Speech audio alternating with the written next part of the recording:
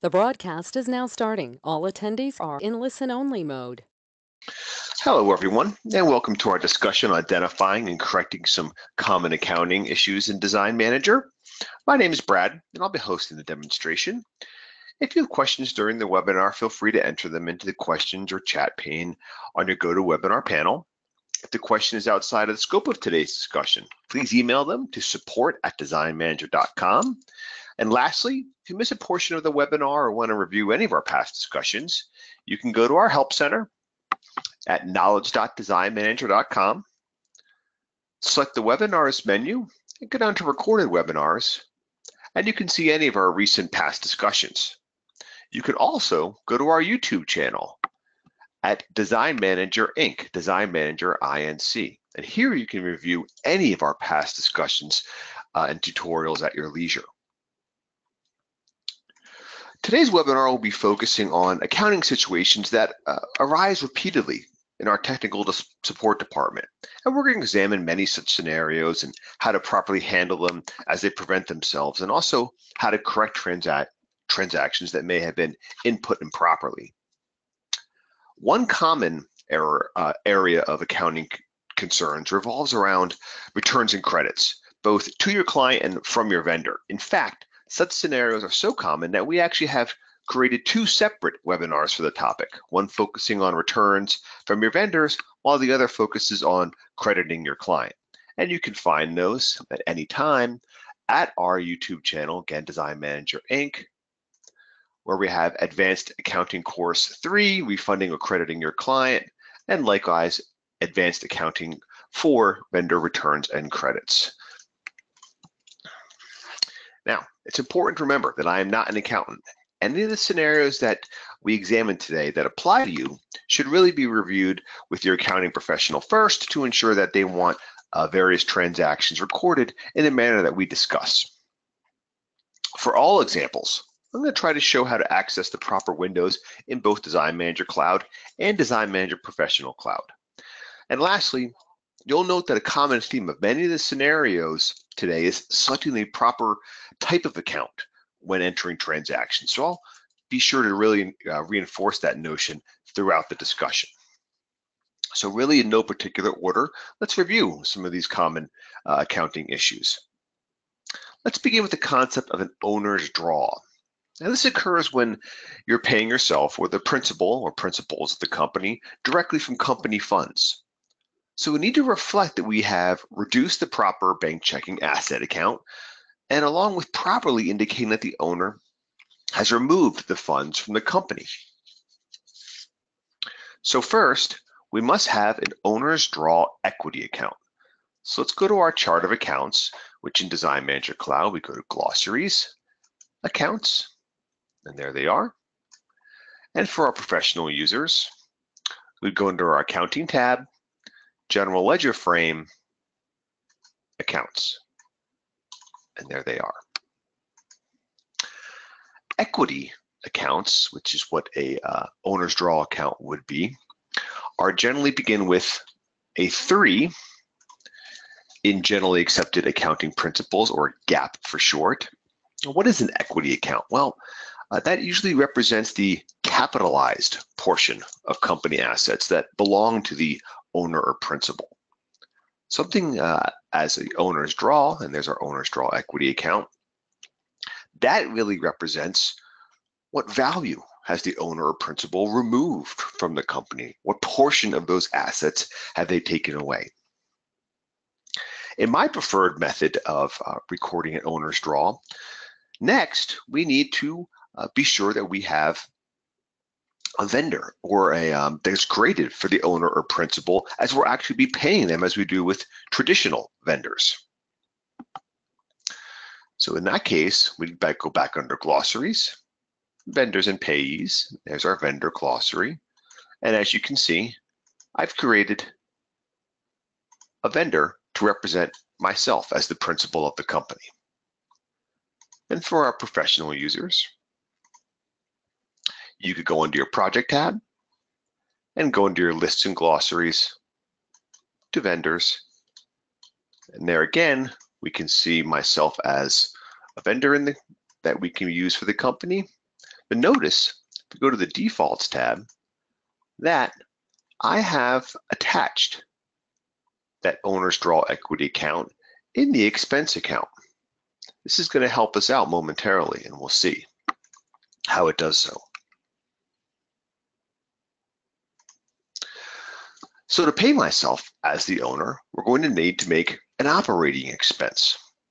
So in Design Manager Cloud, we go to Documents and Accounting. We'd go under the vendor view, and there I am. Now we can just click the vendor invoice button, pardon me, the expense or bill button. And that gets us to our operating expense window with myself listed as the vendor. For our professional users, as many of you know, of course, you'd go under your accounting tab and click your bills and invoices button to get to the same window. So I'll actually be paying myself with a check, let's imagine in our example. So we could go ahead and fill in, I don't really have an invoice number, but I'd put in something like July draw perhaps. For the invoice date, today's date is just fine. And my transaction description, as many of you know, are completely optional, but I find them extremely helpful when I'm reviewing information I may have entered in weeks or even months prior. I could put July draw there as well. And now I just need to enter in the amount and the account distribution. And to do so, we click our Add button as indicated by the green plus sign.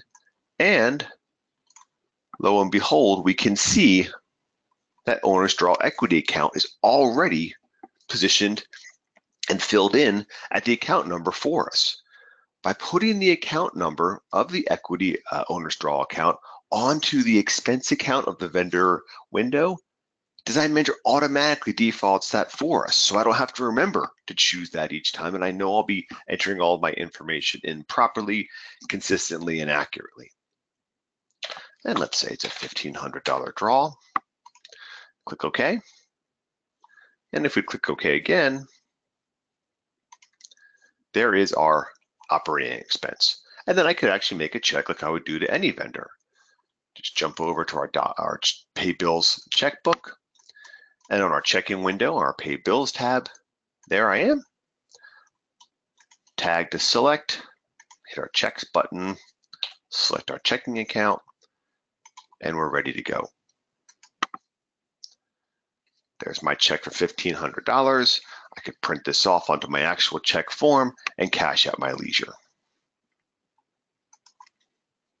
Now in the professional platform, on our bills and invoices window, I've actually created the exact same expense for myself. So I could just go ahead and post it at my leisure. Same exact procedure. So what is the effect of all that? Well, by the time I actually go and process and print that check, I'm going to be reducing the appropriate cash checking asset account. And I'm also going to cause the owner's draw equity account to be this is a bit of an oxymoron, a larger negative value, which represents a withdrawal of the worth of the company. As an owner, I'm effectively pulling out some of those funds from the company's total value. And you can see on our checking window, there's my check. And of course, that's reducing my overall balance due. My overall checking balance. And if we look at our account glossary, let's take a look at our owner's draw equity account using our balances window. We can see I'm pulling out funds.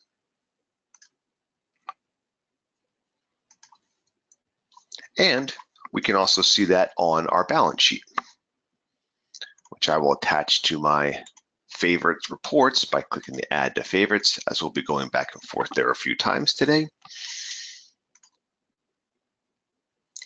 And we can see our owner's draw, how that appears on our balance sheet. Let's make that a little bit bigger. As I said, this is a larger negative value, so it's actually reducing the equity of the company. So each time I pull an owner's draw, I'm reducing my cash checking up my assets, and I'm balancing that off as a reduction in the equity of the company as well. Now, this could also be performed as what is known as a journal entry. If a check does not need to be actually written, if I could just transfer funds between my personal account and the company's account, I could do this with a journal entry. And I actually have that over in the professional platform under our accounting general ledger frame, journal entries. Here's an entry for our July draw. And if we look at that, what am I doing? I have two accounts in here. There's our cash checking, and I'm crediting or reducing that by our 1,500. And there's our owner's draw, which I'm debiting. That debiting of that equity account makes it a larger negative. If we go ahead and post that, we can also see, look at our account balances.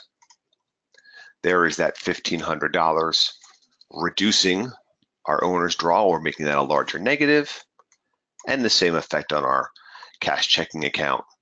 There is the 1,500 crediting that account or reducing the balance.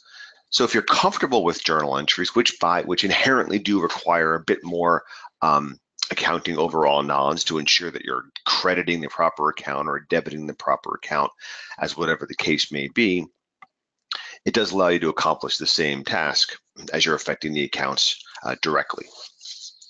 Owner's draw, very common, very simple, but they need to be properly recorded, of course. Now, what if we think about the opposite scenario? Let's say we're going to be the owners bringing funds into the company. And there are going to be times in the company's existence, particularly at the inception of the company or during unfortunate lean cash flow periods, or simply to reinvest, where the owner or principals or even officers want to put funds into the company.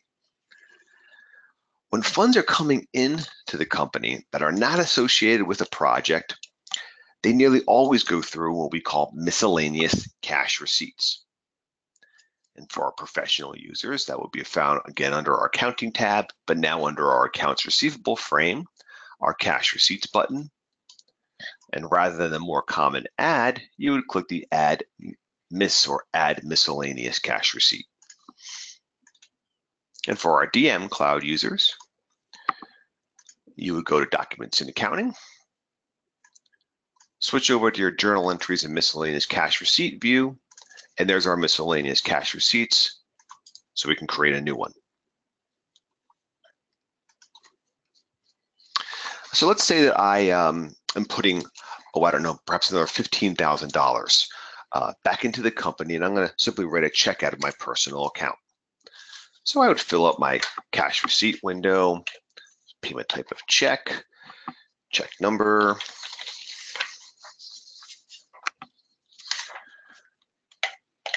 name, funds from owner,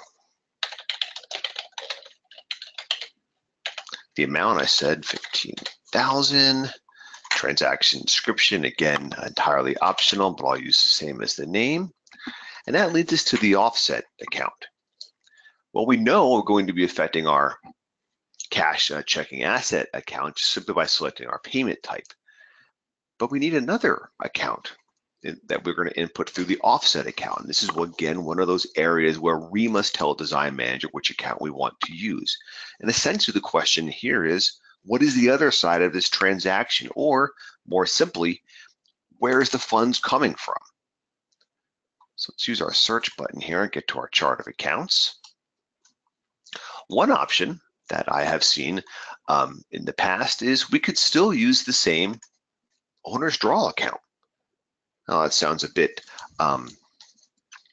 like a reversal, because we were just using that to withdraw funds, but we could use it as the opposite, where I'd be putting funds into that, indicating that I'm reinvesting equity into the account.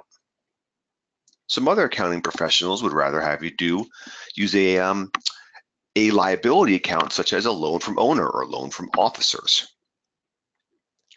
This indicates that it's a liability, just like an accounts payable or a credit card that needs to be returned to the owner or officers at some point in the future. Either way, if you're using the draw account, the draw equity account, or a loan from owner liability account, the effect on the balance sheet is essentially the same. And it really just is up to your accounting professional what they'd rather use. Now, I personally prefer using the loan from officer or loan from owner because I want to track what's been recorded as a loan separately from draw payments. So when the company ultimately starts repaying the owner in the future, I can use the loan from officer account first until the loan is paid in full. And then any other payments out to the owners can go back to be using the draw account. You'll also commonly see another equity account called common stock. That's should only be used when stock certificates are truly issued by a legal professional and there's stock being sold into the company or out of the company. So that's a much more rare circumstances. So let's use our loan from owner. And lastly, there's even some checks and balances on this window as well. As much as Design Manager can, it's going to try to prevent you from using an inappropriate account here. For example, I might be putting in my cash receipt and I could be confused as to what goes into the offset account. And I might say, well, I want to put it into the checking account, of course. Well, the payment type is already determining the checking account or what asset account to which the funds are going to go into. So in that case, Design Manager is automatically going to block you and say, hey, you cannot use the same account as the offset for which the payment type is already associated. So there are some checks and balances there as well. Let's go back to our loan account and we're ready to go. Click OK. And in the professional platform, we just want to post that through.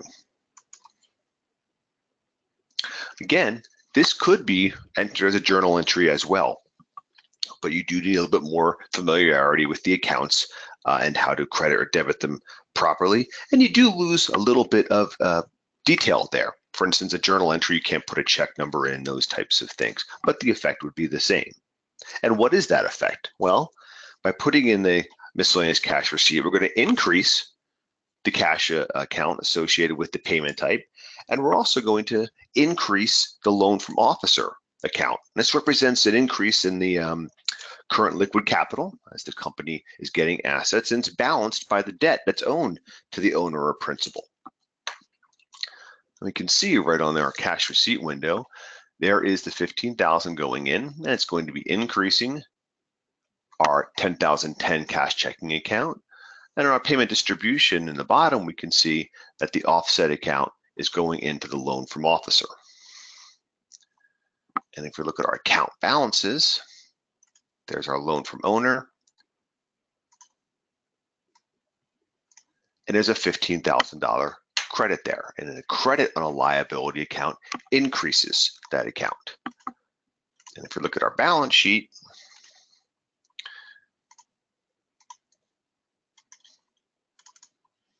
let's take a look at how it appears on that document. So our cash checking has gone up by $15,000, and we can see our loan from owner is a $15,000 liability. Just like sales tax, client deposits, our credit cards, those are funds the company is ultimately liable for. So two sides of the same coin. Taking funds out using owner's draw and putting funds back into the company from a loan from an owner, officer, or principal. Speaking about other transactions involving owners, another common question our technical support department may receive is what happens when an owner does purchasing for themselves through the company? Now, this is a bit of a tricky one. And this is why this is discouraged, as personal expenses really should be separated from business expenses. In fact, I'll go as far as to say is do not do this without discussing with your accounting professional. If such purchases are not properly recorded, they really can lead to a large accounting issue come tax time. So it's highly discouraged, but in practicality, it does come up from time to time. So here's how to handle that. Jump over to our Design Manager Cloud again. And let's take a peek at our vendor tab. Under Century Furniture, I've already created such a scenario. So here is a operating expense and a debit card payment on that expense. And as you can see, we have a $3,000 bill. We purchased 6 chairs, and 2 of them are for home use for the owner.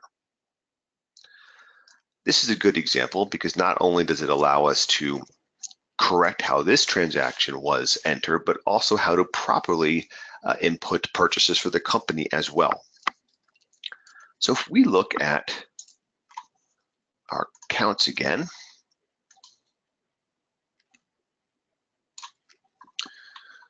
we have a furniture asset account. These are any pieces of furniture that are actually attributed to the company itself. We've bought on behalf of the company. They're in the company usage, and they're an asset of the company.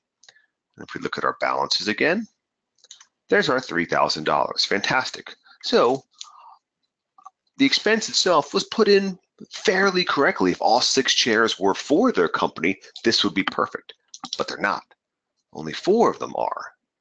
So we don't want the cost of all 6 in that asset account. Really, we should have the cost of 4 of them, while 2 should be attributed to the owner in some manner. So we need to correct this inconsistency.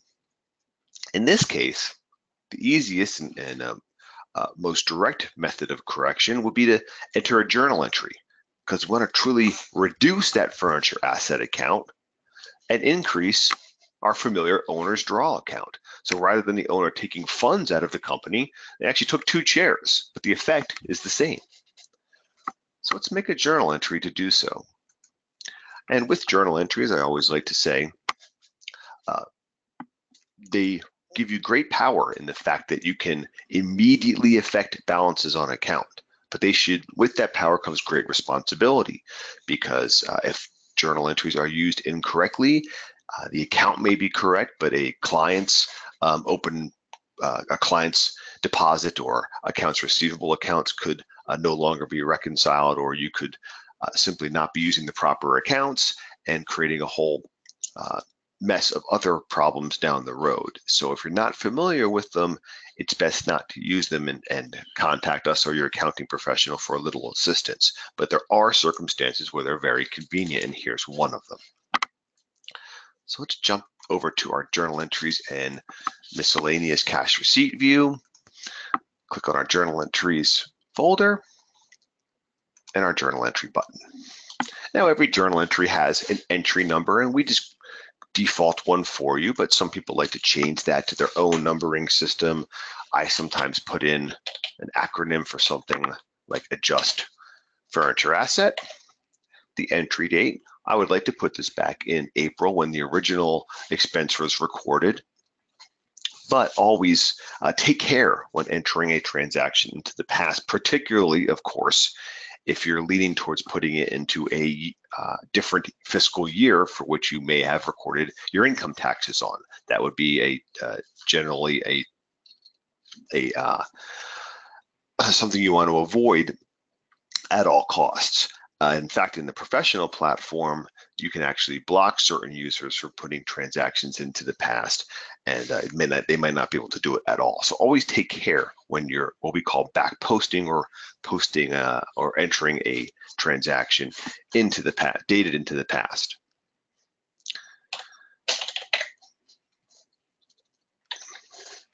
Transaction description, how about reclassify cost of chairs? Sounds fairly descriptive. And now we're going to use our add distribution button to tell Design Manager which accounts we want to affect. And every journal entry, well, every fiscal transaction, quite honestly, has at least 2 accounts associated with it. In this case, our first account is going to be our furniture asset account.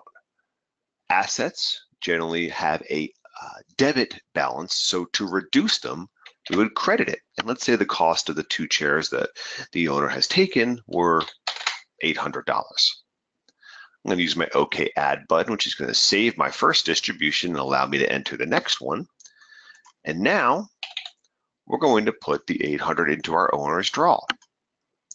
Since I've already credited our furniture asset account, my net debits and credits is showing a negative. In other words, more credits than debits. So I want to debit the owner's draw account, which again makes that account a larger negative value, indicating that I'm taking more funds out of the company, out of the assets of the company. Click OK, and there's our two accounts. And you always have your net debits and credits at the bottom, and those, of course, must equal 0. Click OK, and there we go. And now, to take a look at our furniture asset account balance, we can see it has been reduced by our $800 appropriately. And our owner's draw equity account also has increased by our 800. So again, imagine on our balance sheet, we're pulling more funds or reducing the equity or overall worth of the company. And for our professional users, I've done the same. Over on our accounting tab, general ledger frame, here's our journal entries window. Here is our journal entry I've already entered. This is exactly how I did in our Design Manager Cloud. And for our professional users, it's not just the entry date that's important. In fact, even more importantly, usually, is the fiscal month. So I'd want to drop that back into April or fiscal 4. And if we look at the journal, we can see exactly what we're doing. In this case, we're crediting or reducing our furniture asset account and debiting or further increasing the negative value of our owner's draw. And then we'd simply post.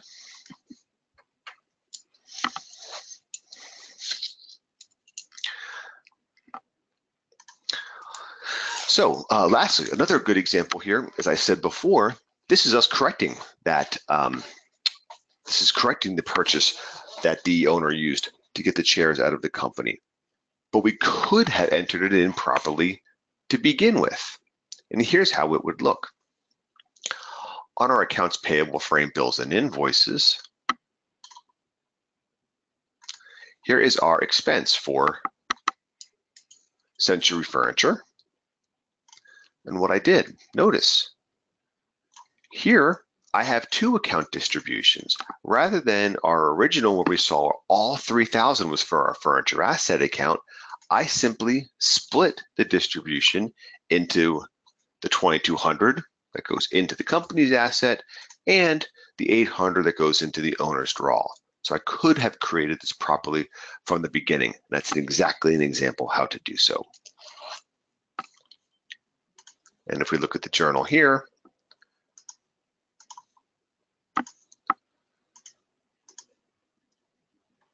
we could see the exact same effect where we're putting 2,200 into the furniture. Let's make that a little bit bigger. We're putting 2,200 into the furniture asset account, and there's our 800 going into our owner's draw account. So that would be the initial way to do the entry properly from the onset. Okay. Miscellaneous cash receipts in general have many uses, and we get questions on them quite frequently. We saw how we can use a miscellaneous cash receipt for the owner putting funds into the company to reinvest or what have you, but they can be used for other functions as well. Particularly, and a common occurrence we get is commission checks that may come in. Like I said a little while back in our discussion, any funds that come into the company that are from non-client sources are generally put through the miscellaneous cash receipt miscellaneous cash receipt window. So let's say we have a deal with one of our vendors that if we sell a particular amount transaction, they're going to give us a commission. So we go over to our accounts receivable tab, the frame, cash receipt window. There's our miscellaneous again.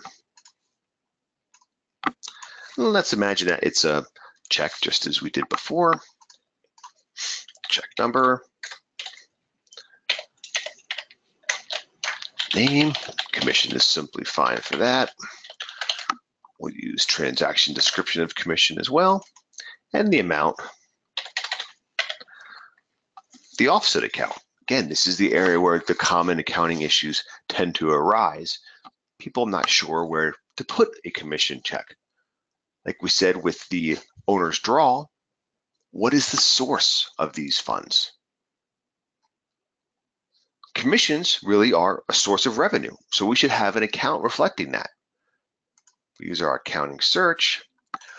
Generally, revenue accounts begin with a 4 in GAAP accounting, and we can see a whole variety of revenue accounts, and there is one already created for commissions. If you don't have a commission account created, you can always add one.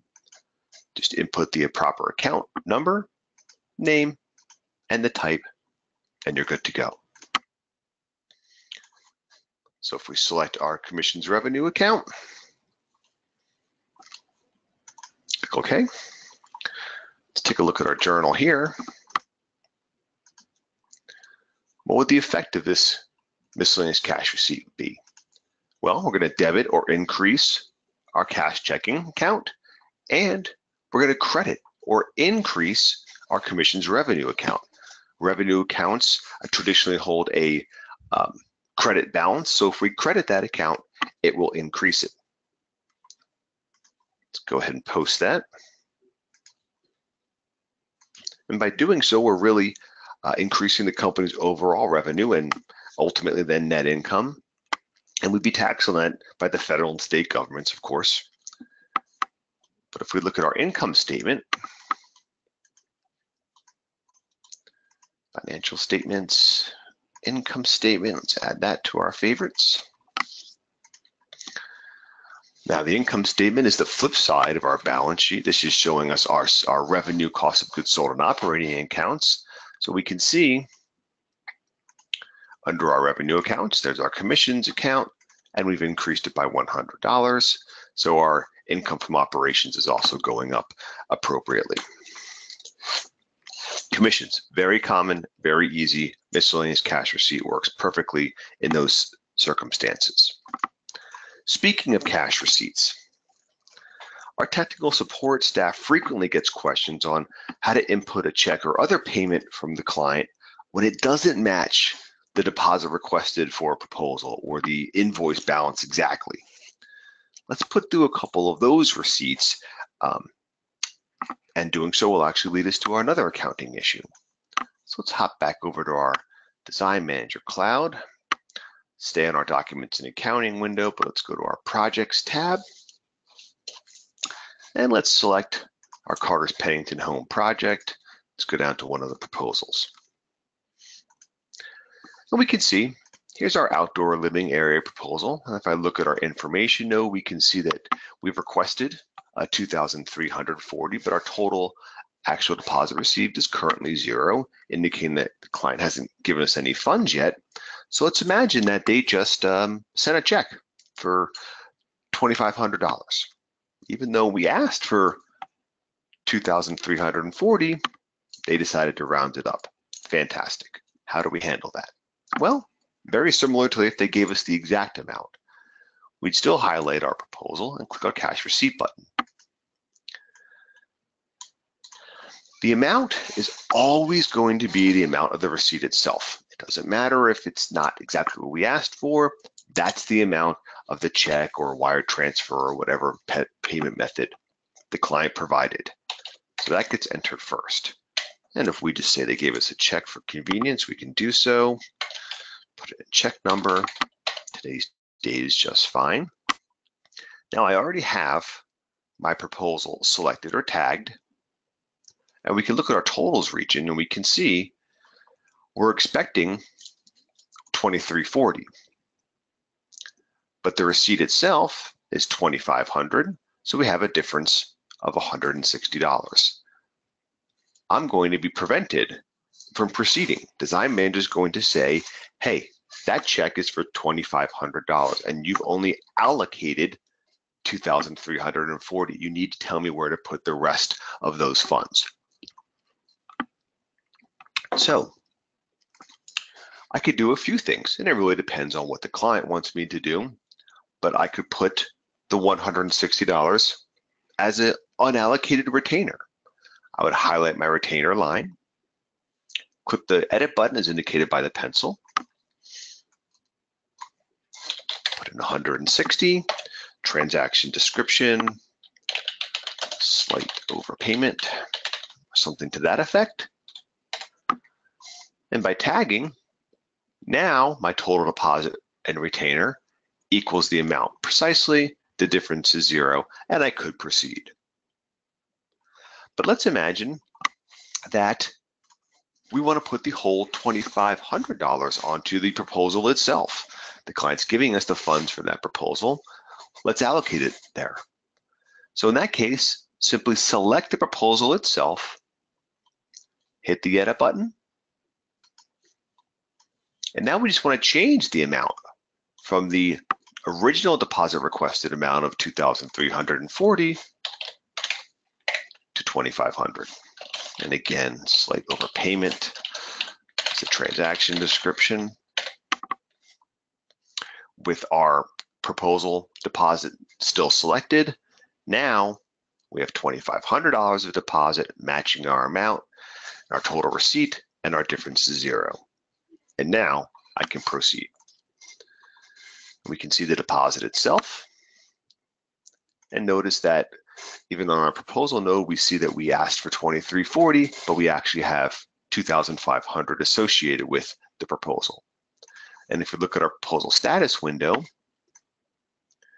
we can see how much we requested for each of the items and how much they truly received. And what Design Manager will do, it's going to take that extra, those extra funds and distribute it proportionally to each item based upon the requested deposit amount. So, for example, our bar stools, we requested 910, the most out of all of the items, so it got the most out of the additional funds. So Design Manager is distributing a piece proportionately to all of the items.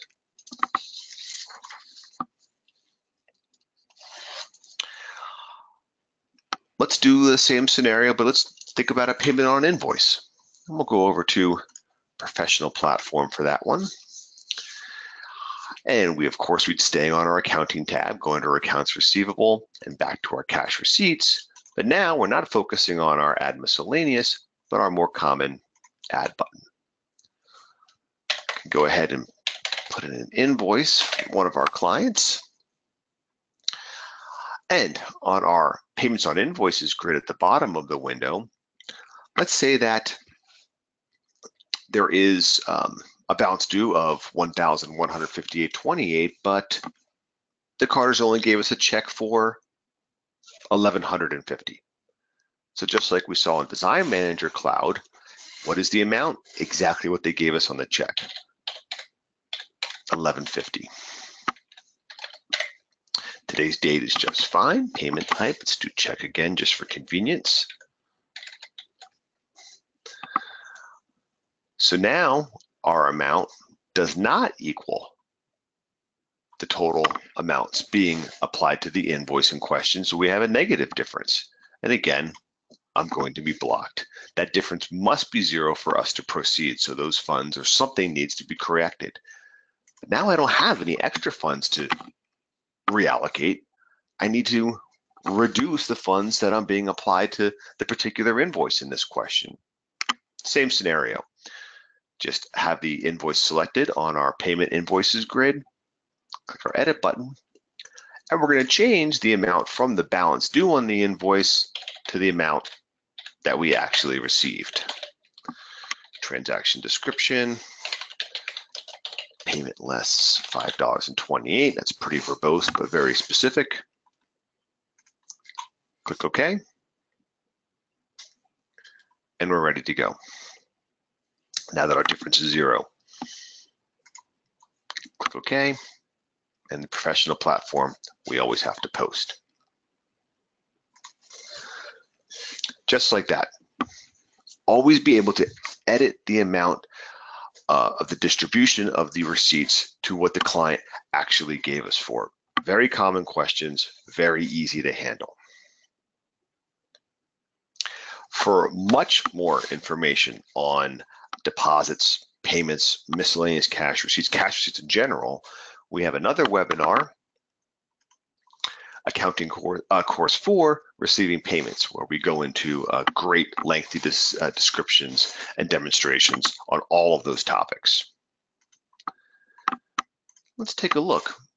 Let's go to our client invoice window in our professional platform. Here's our invoice in question. This is where we had a balance due of $1155.28. We have a payment of $1,150, and there's our balance due of $5.28. Carters are a very good client of us. We're currently doing 2 projects with them in 2 different locations, so we may very well choose not to bother them for the $5.28. But what do we do with that? That leads us to another common accounting question. And we would handle this particular situation with what we call an invoice adjustment. And that's one of the 2 ways to remove a balance on a client invoice. Crediting or reversing the invoice is the other, and that's the far more common of the 2. And that can only be done for invoices that don't have any payments applied to them, as the invoice really will be reversed in its entirety. With that being said, if you find yourself making many invoice adjustments, you should probably contact our technical support department to ensure you're doing your invoicing correctly and your recording of payments properly as well, because you should not find yourself doing them time and time again. Invoice adjustments themselves have 2 uses. The first of which is to reduce an insignificant under or overpayment, which is our situation. How do we enter an invoice adjustment? Well, in the professional platform, we're already where we need to be. On the Client Invoices window existing tab, click the Adjust button, then the Add button. For our Design Manager Cloud users, just like most accounting activity, be on our Documents and Accounting window. Let's go down to the appropriate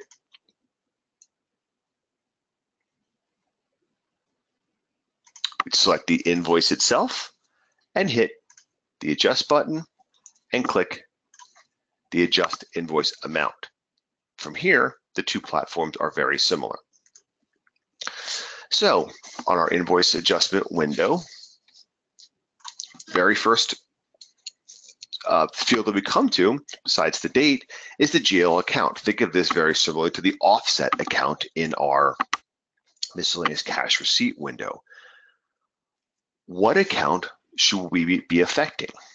Well, the invoice adjustment itself inherently is going to reduce the accounts receivable account. So the account must be something else. Accounts that it should not be: client deposit account, vendor deposit account, cash accounts. Those are all very common errors, and they would manifest themselves down the road in reporting or other areas in negative ways. They're going to cause their own headaches. So I always ask myself on the invoice adjustment window, what account should I reduce? Or even an even more simplistic way to look at it is, where should I record a loss, particularly in revenue or a loss in sales? Now, this is invoice 10,003. I could use a feature called the transaction search under our general ledger frame, which gets us to our transaction search window, client invoices and adjustments, and I could put that invoice number into the transaction number. When I click find, that shows all of the accounts affected by that invoice. And it looks like, as far as our revenue accounts, which are again the 40,000 accounts, majority of it's in furniture. So that would be a great place to take that small reduction in sales of the 528. So we can go ahead and put that into our furniture revenue account. Transaction description, slight underpayment. And then in the adjustment button, it's a window itself, we want to input the value to reduce the balance to 0. So since we have a balance due of a positive amount, we're going to put in a negative amount. And as we type, we can see the adjusted balance due reflects that. Click OK, and there's our invoice adjustment. And just like that, we're all set. Now, what is the effect there? Well, like I said, we're going to be reducing the accounts receivable account, and we're going to be reducing our furniture revenue account. And if we look on our accounts, go down to our revenue accounts, we can see there's a debit or a reduction in our furniture revenue account. And we can see the same in our accounts receivable asset account. Will be blended right in to month 7. That will be a reduction there as well. Now, note, even though we're reducing the revenue and the accounts receivable of that invoice, that's got nothing to do with sales tax. So you're still liable for all of the tax that may or may not be on the invoice. You're just saying that there's going to be no more payment upon that invoice is expected from the client. The tax authority doesn't care if you've been paid or not. You still know, you're still liable for the tax the moment the invoice is created in accrual accounting. So keep that in mind as well. The second use for an invoice adjustment is to remove an invoice or an unpaid invoice, an unpaid portion of an invoice to quote unquote bad debt. Now, you could just credit or reverse the invoice if there are no payments at all on it, but your accountant may find it advantageous for tax purposes to reclassify the loss as a bad debt, particularly if the invoice was from a prior fiscal year. So as another example, let's say that there was some issue with the sleigh bread that we have for the Carter's Brigantine Beach Home, and they're simply going to not pay the invoice at all. If I want to classify that as bad debt, I simply highlight it, and like we saw, hit the Adjust button, and use the Adjust Invoice Amount selection. Today's date is just fine. Now, rather than using our furniture revenue account or something along those lines, I'm going to select some bad debt account. The bad debt account could really be classified either as a revenue account, and it would be recorded as a negative or a reduction in revenue, or some accounting professionals rather have it as a bad debt expense account. It's really up to their preference. Either by reducing the revenue or increasing the expense, respectively, the net effect on the income statement is the same. You're going to have less income. I have it recorded as a revenue account. Transaction description. Oh, I don't know, how about client disputing merchandise?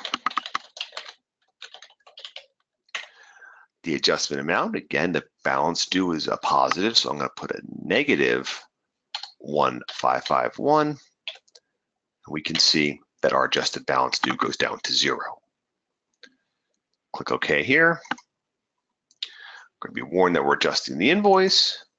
And now notice that the invoice drops out of the open invoices area and is shown under the paid closed invoices. And we can even see the adjustment is indicated by the pencil icon to differentiate it from a more traditional true payment.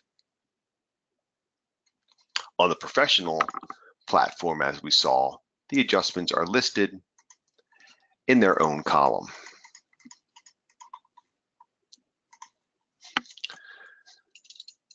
Now, as one last point on invoice adjustments, do not use those when an invoice has been made an error, or let's say you found a sales tax issue, or you just need to fundamentally change what the client is being invoiced for at the given time, or wants something invoiced separately. In that case, simply credit the invoice in its entirety.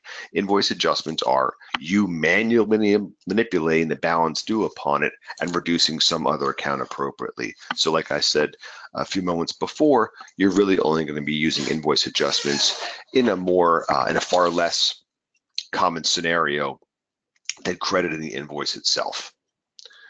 For more information on those topics, invoicing, crediting invoices, invoice adjustments, be sure to check out another one of our webinars, Accounting Course 2, Client Invoices and Billing Reports, and we discuss those functions in great detail.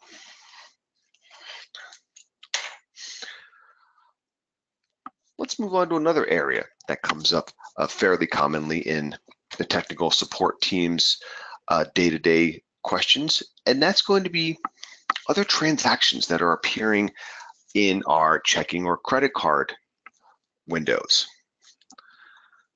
So let's go under our professional platform. Let's take a look at our checkbook window and notice back in June, we have a somewhat unusual entry on our checkbook window where it says other. This is one of those other transactions. And it's for a value of $250.24.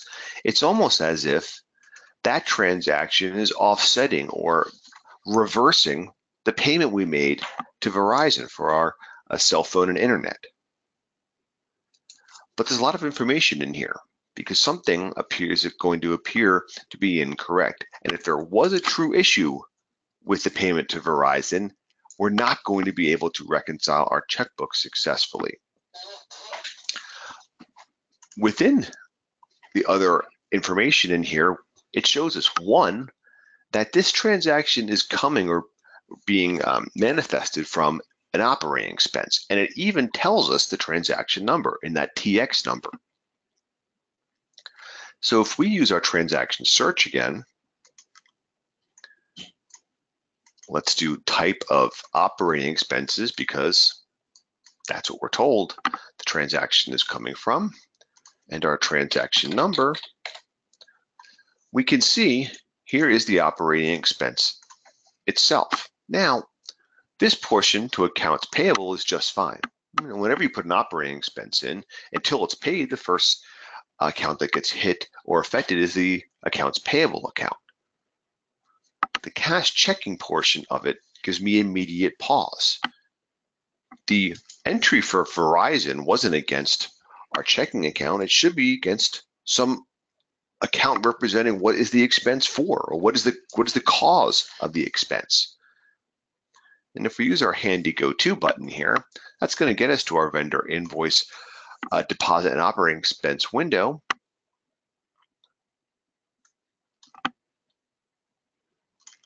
And we can see the entry itself. We can even look at the detail button here. And again, that matches what we saw on our transaction search window, that we're immediately or directly affecting the cash checking account, which is not proper. We can also see that we have a debit card payment or automatic withdrawal associated with that operating expense. So I can't edit it or avoid it. I need to first back out or remove the payment. So I like to jot down the date, check number if it was paid via check, because I'm going to end up putting that information back in. So to correct this problem, we first need to void the payment for Verizon.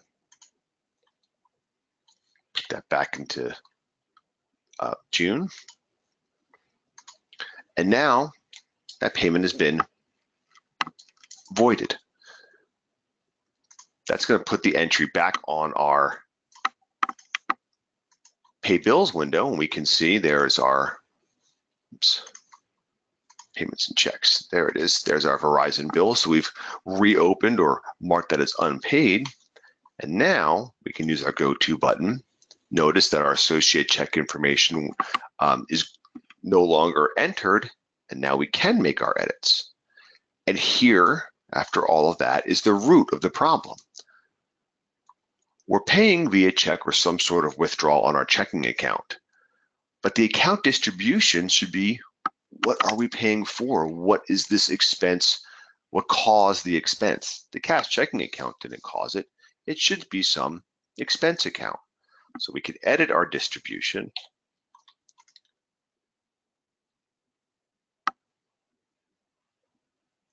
And let's put that under our telephone or telephone and internet, for example. Once we make our change, we can save it. And then we can put back our payment information. Back on our payments and checks window, I can select our Verizon expense. Use our hand check or wire and put our information back in. 65, and there's our account. And now if we look at our checkbook, we can see the entry still appears as a historical reference, but notice that the deposit amount has now been corrected. Very common. Operating expenses that use a cash checking account can cause all sorts of problems, but the information to track down or determine that those errors is really provided for you if you simply know where to look. Here's another issue that may arise.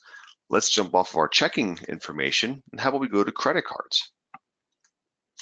If you're having a problem reconciling your credit card account and all of your purchases have been selected and they match what the statement says and all the payments match, it becomes very difficult to track down where the issue arises.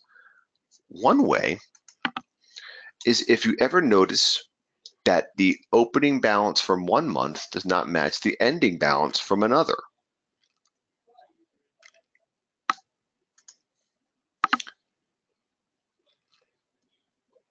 So let's go back and take a look at some of our balances. So we can see, here's our American Express, our ending balance is $13.65. Opening balance is $13.65. Ending balance of May is $40.90. Opening balance, oh, there's a difference. And notice, from the ending balance of May, which was $4,990.40, and the beginning balance of June, there's a difference. That's an automatic red flag that there's a problem.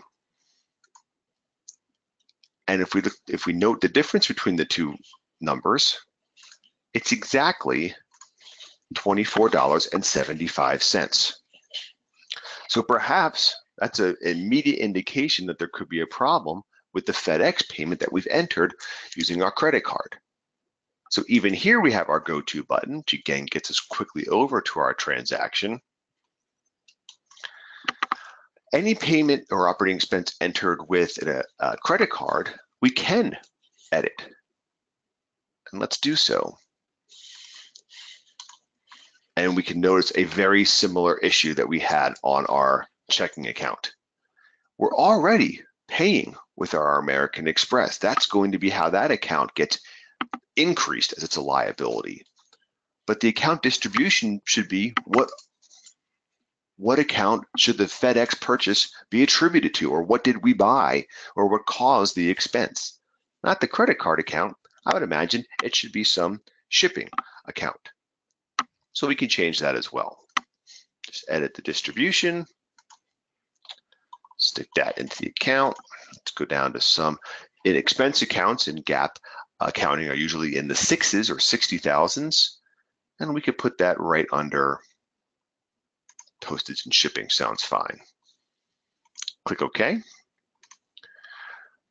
OK again. And now if we go back to our credit cards, let's take a look at month 5. We have $40.90.40 as the ending balance. And we have $40.90.40 as the beginning balance in June. Very easy way to note that there's going to be a problem and what month it's going to be resolving itself in is checking to see if those ending and closing balances match precisely. If they don't, you will most likely have an issue when you're doing your credit card reconciliation. Lastly, another concept of other transactions. There are 5 monthly subsidiary journals that Design Manager recommends that are to be reviewed at least on a timely basis. We would love it to be monthly, but yearly would be a minimum. And those 5 reports would be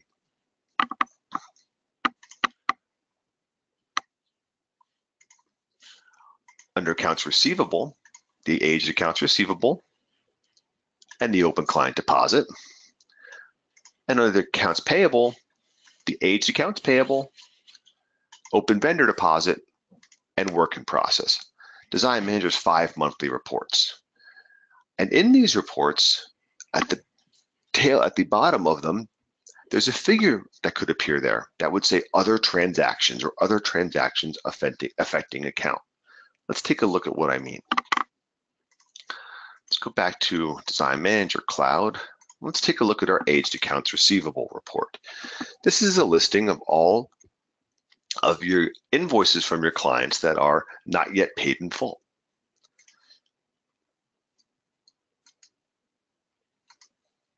And notice there is an entry, other transactions affecting the accounts receivable account.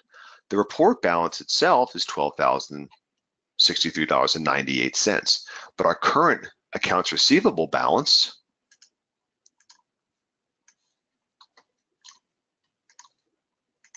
is $12,068.98.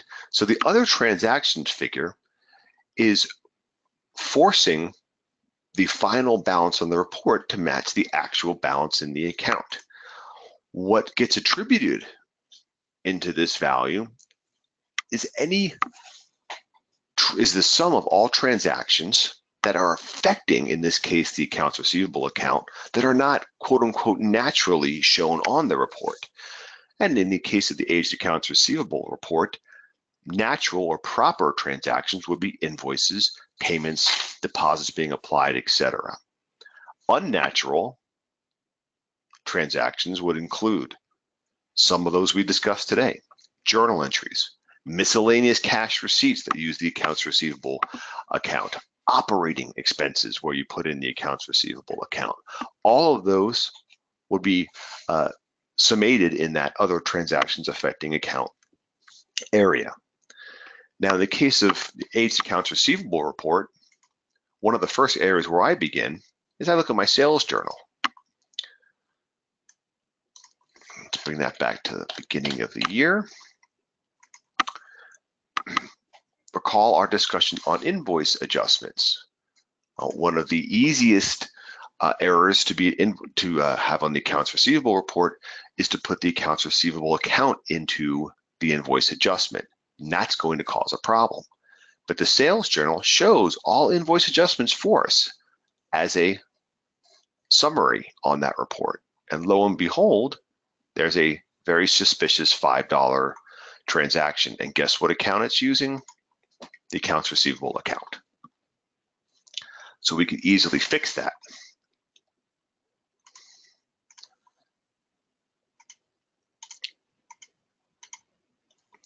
On our invoice, we can see our adjustment where we're just, as we did, reducing a small underpayment. But unlike us, we use the accounts receivable account when inputting it. Now, we can't edit the invoice adjustment, but we can void it. Doing so reopens the invoice, but we can put it back in properly. So now if we want to do our adjustment,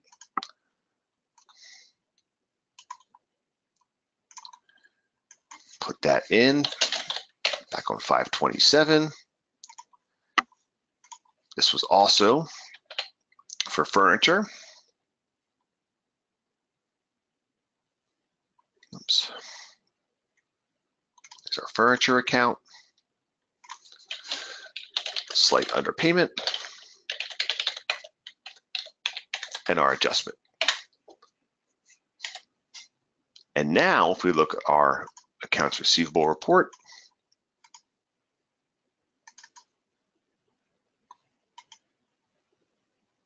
our other transaction value is no longer there.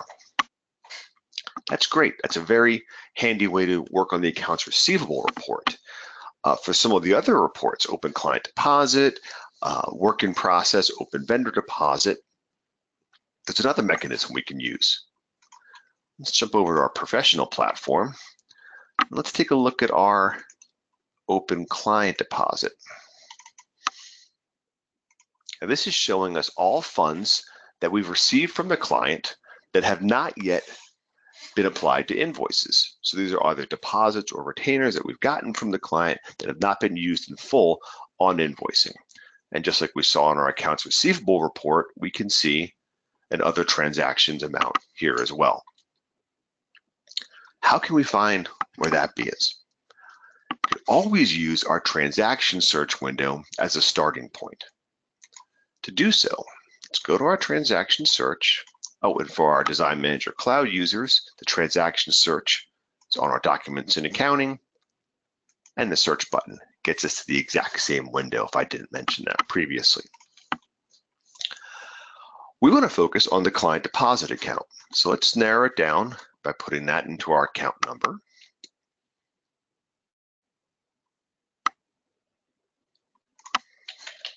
Client deposits. And I want to start reviewing some of the transactions that we talked about today that we may use an inappropriate account. So let's make sure that we haven't used any operating expenses using the client deposit account, because that would also be sort of counterintuitive. So if we use the type of operating expenses and click find, great, nothing was returned. So that's not the culprit. Miscellaneous cash receipts, let's take a look at those. None, fantastic. Journal entries, remember how we talked about where journal entries could be used to indicate that funds were returned, but they may not have been done properly. We can use those as well. If we look at journal entries, excuse me, $2,000, there it is. So that's a journal entry that's directly affecting the account, but it's not associated with any project. It's not been properly recorded. The account itself might be right, but the report never will be because of that journal entry. And if we use our Go To button, we can see it was an attempt at refunding a retainer.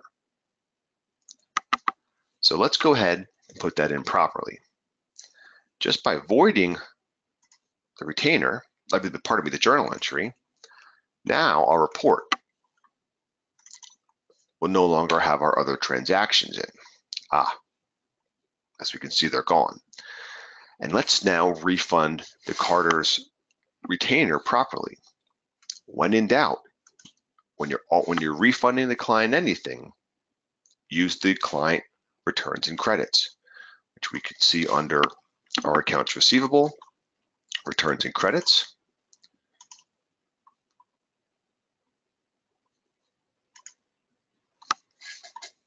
We're going to refund a retainer. Oops, client. There is our Carter's Brigantine Beach Home retainer refund.